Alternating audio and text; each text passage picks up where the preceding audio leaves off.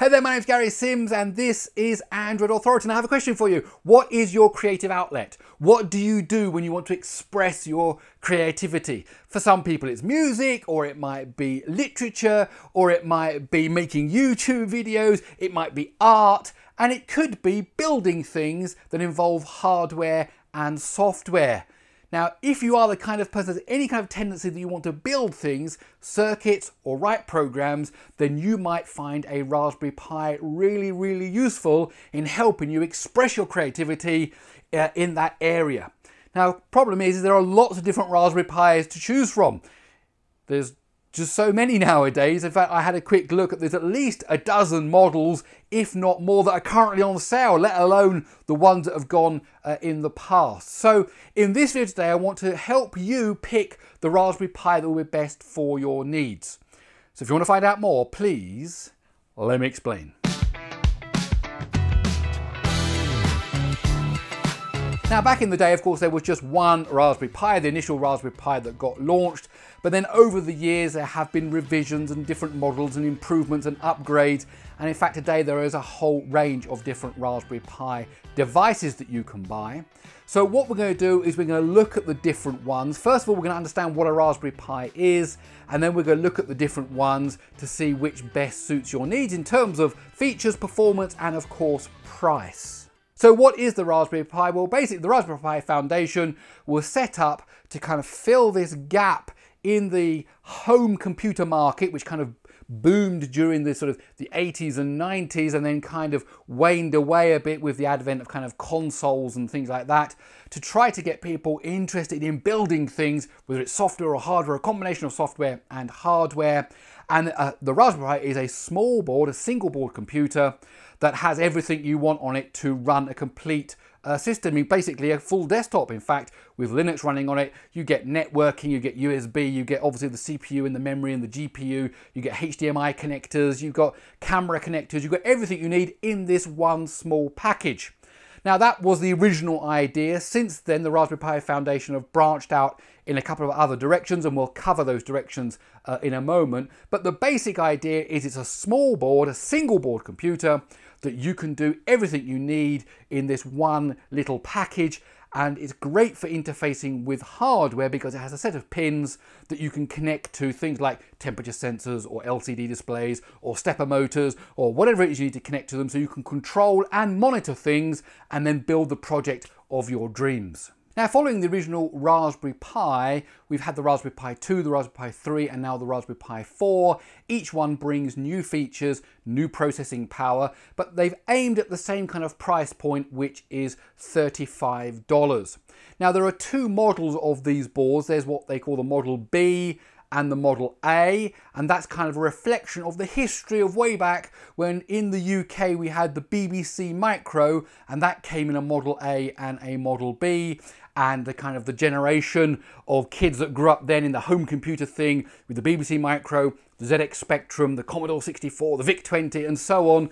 They kind of took that idea over to the Raspberry Pi. Now, the Raspberry Pi Model B is the more complete one. You get more ports, you get more memory sometimes, you get more facilities, more features, and the Model A is cut down.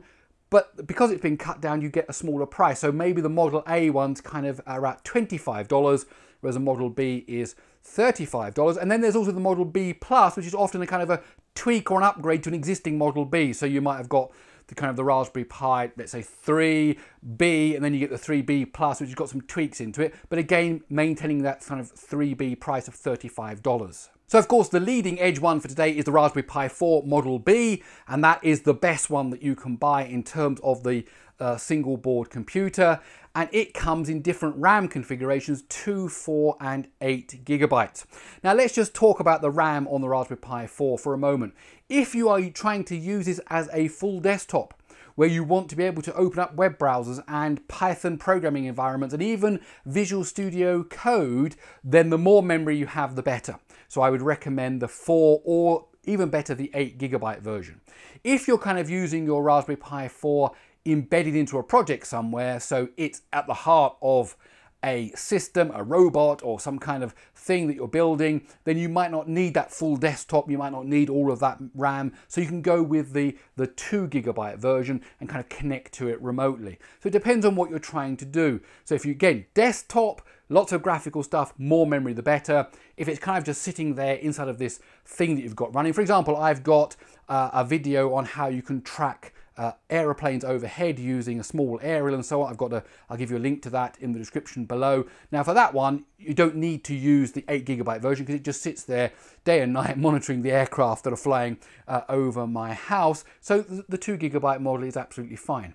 But if I'm trying to do, for example, some coding with the desktop, then you're going to want the bigger model. Now there is a variation of the Raspberry Pi that is quite different in its form factor, but still compatible with the same general Raspberry Pi ecosystem, called the Raspberry Pi Zero. Now it really is a tiny board, and you can still run the same Linux-based desktop on it. You can still talk to those same pins, you can still control things and monitor temperature and so on, but it's much smaller, and the performance is much less. It's using a single core processor rather than a quad-core Cortex A72 like you've got in the big Raspberry Pi. This is a single-core ARM v6, in fact, architecture chip. So much slower. However, it's still capable of doing exactly the same things. Once you've got Linux running on it, you can still do all the same things, but not at quite the same speed. But the beauty of the Raspberry Pi Zero is the price.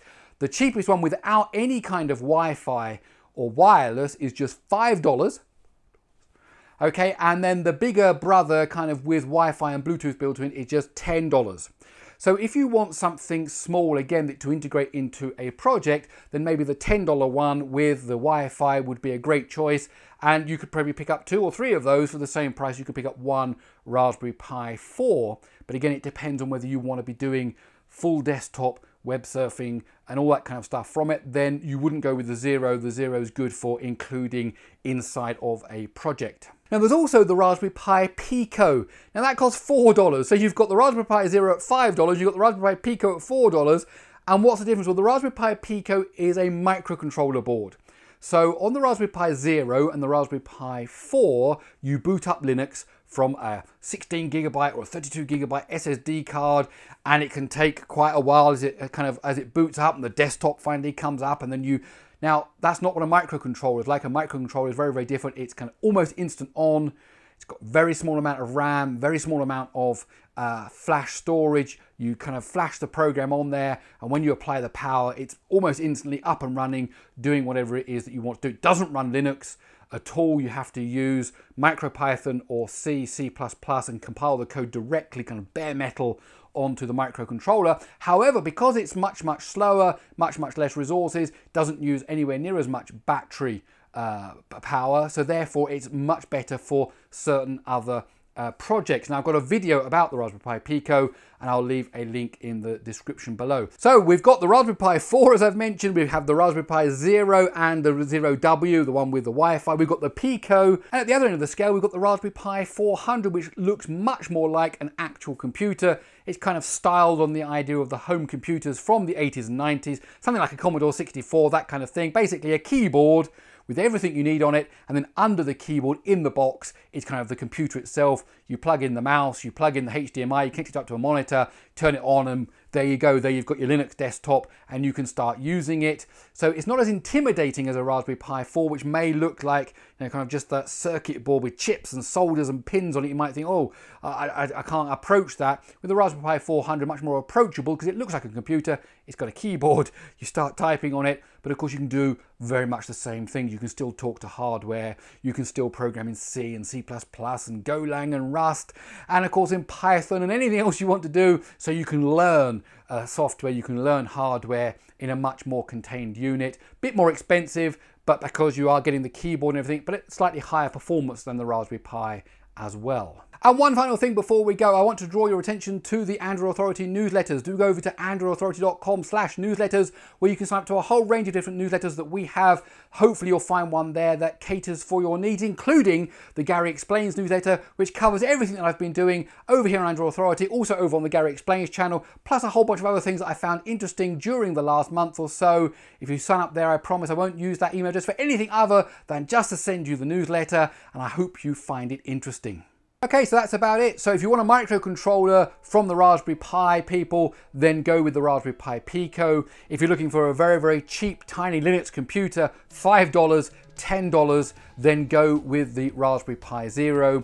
If you want the board so you can connect up cameras and you can connect up different kinds of circuits, then go with the Raspberry Pi. And if you're looking for a home computer that allows you to practice software and hardware, gives you all of the capabilities, but it's in a much more presentable box, then go with the Raspberry Pi 400.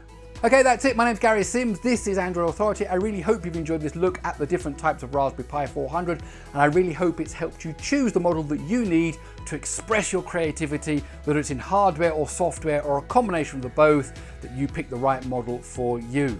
I really hope you enjoyed this video. If you did, please do give it a thumbs up. Don't rely on the YouTube recommendation algorithm. Best to subscribe to the channel, hit that bell notification icon, and then you'll know every time Android Authority drops a new video.